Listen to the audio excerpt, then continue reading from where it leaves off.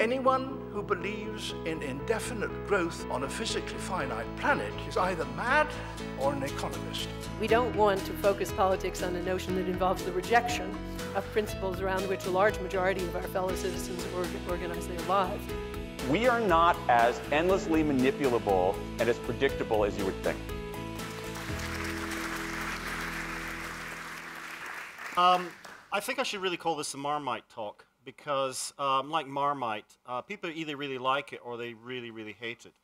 And I think the reason people feel passionate about it is because what I'm going to be talking about is something which is so personal to us, namely the experience of this thing that we call the self.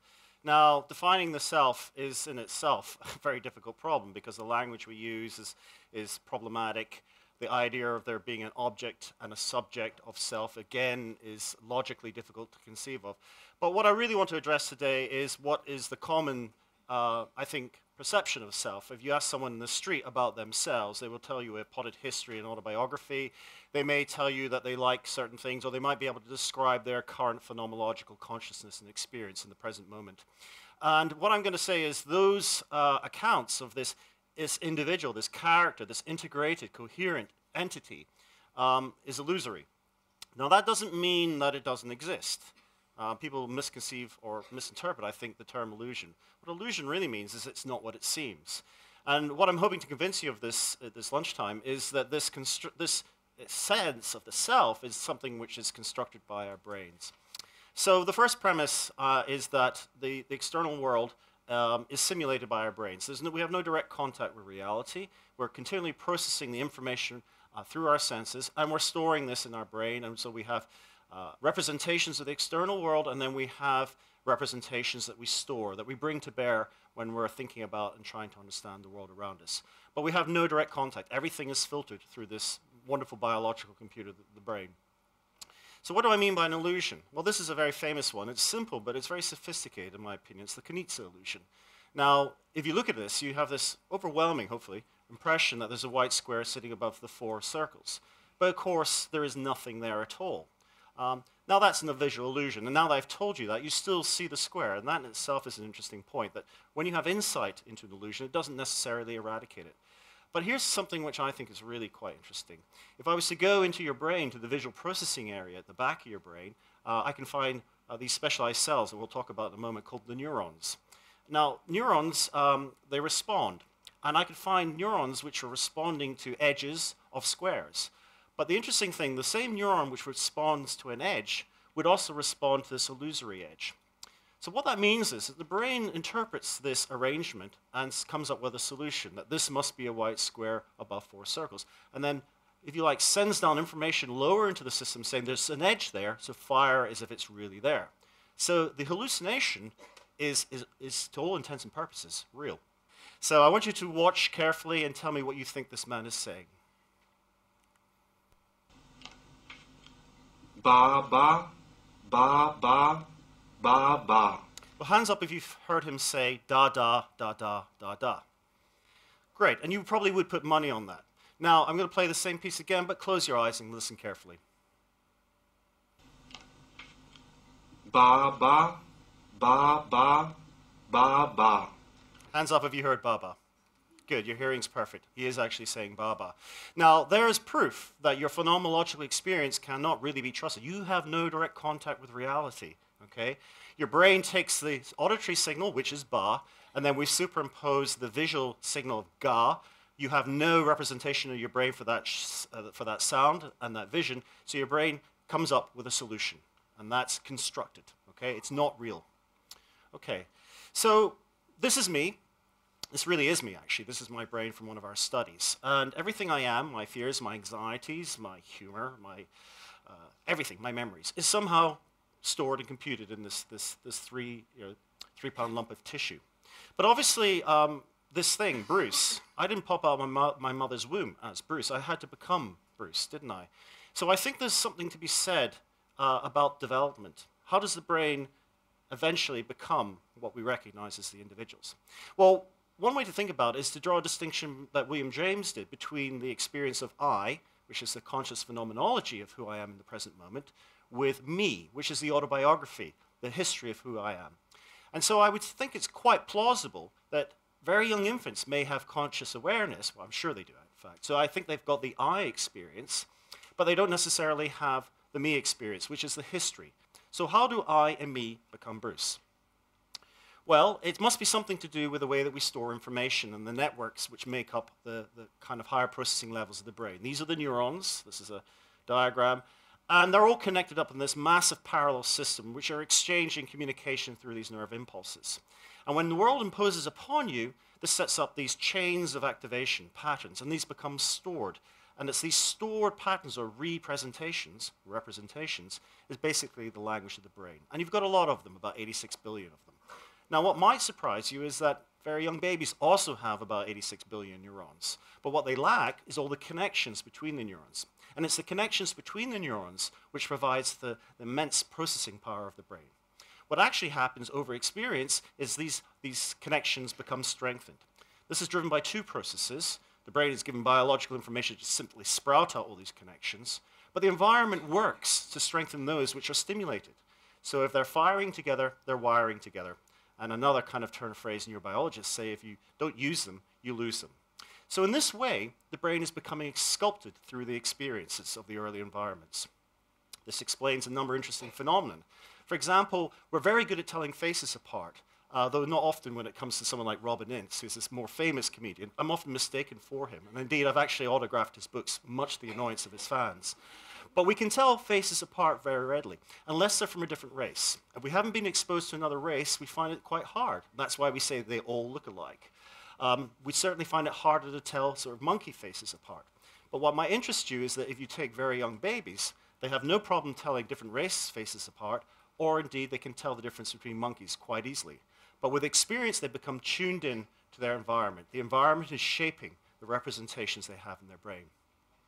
So I've been talking about perception, but the talk today is really about the self. And so what we need to think about is what the brain does socially, because we're increasingly coming to understand that many of the sophisticated aspects of the brain are really all to do with something about getting on with each other. And I think one of the most interesting aspects about the social brain is I believe it must be shaped through this early experience of social interactions. We're all born with this tendency to want to look after our young, to nurture them, because I don't think it's any coincidence, but humans have proportionally the longest period as infants in comparison to any other social animal. And it's not that we're just exchanging information or passing on knowledge from one generation to the next. I think this is a mechanism to make us become social. And if you raise them in isolation, we know from the work of Harry Harlow, this can have a detrimental effect. So it's not the fact they're not getting food or they're not being kept warm.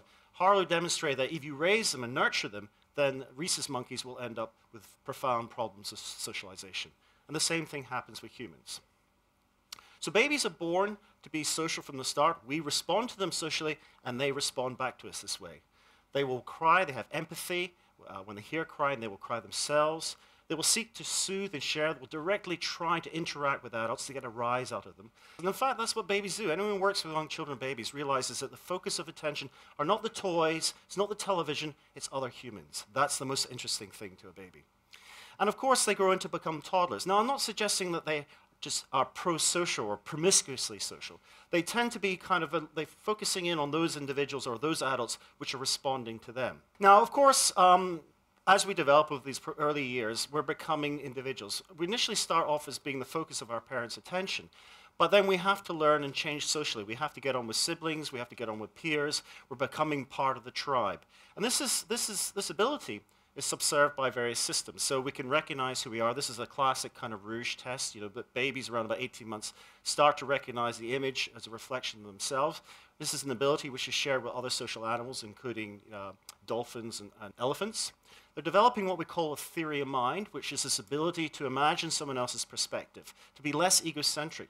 And this is really important because if you want to kind of get on in their group and then manipulate others, you have to sort of understand or imagine what they may be thinking.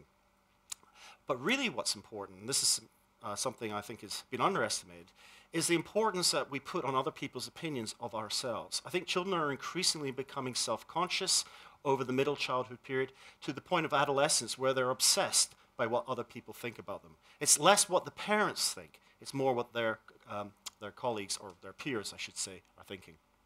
So we're on this path to becoming adults, and we're mimicking, copying, integrating all the time. And then we're taking our lead from those around us. Initially, this may be our parents, but increasingly as our social circles broaden, we have to take into consideration the other people in that group. Self-control is something that children have to learn. And remarkably, their ability for self-control predicts how they behave later as adults. For example, those who can delay gratification, as we say, turn out to be more socially competent. They're also much better at school. They perform better in school. They're less disruptive. And they're also emotionally more stable. In fact, their performance at 4 years predicts whether or not they become drug addicts later on in 20 years of time. So why is this important? Well, if you think about the brain as a constellation of systems, and this is why I don't think there's any self as such, you have all these drives, all these motives, all these contexts, all these things trying to kind of take control, but they have to be regulated. If you're going to be socially responsible, you know you've got to control your aggression and all the other things, and that's what being antisocial is all about. And these are regulated by these sort of supervisory systems of the frontal parts of the brain, which, by the way, undergo major maturation around about 3 to 4 years of age. So you're regulating your behavior all the time. Now, who is this regulator? Is there somebody sitting in the frontal lobes which is controlling it? Is there a self operating this machine like some sort of captain of a ship? Well, no. And yet, I think that's what many of us experience or think. We feel we're in control of our bodies. We see our bodies as a vessel. We can see it aging in the mirror when we pass every year and look at ourselves.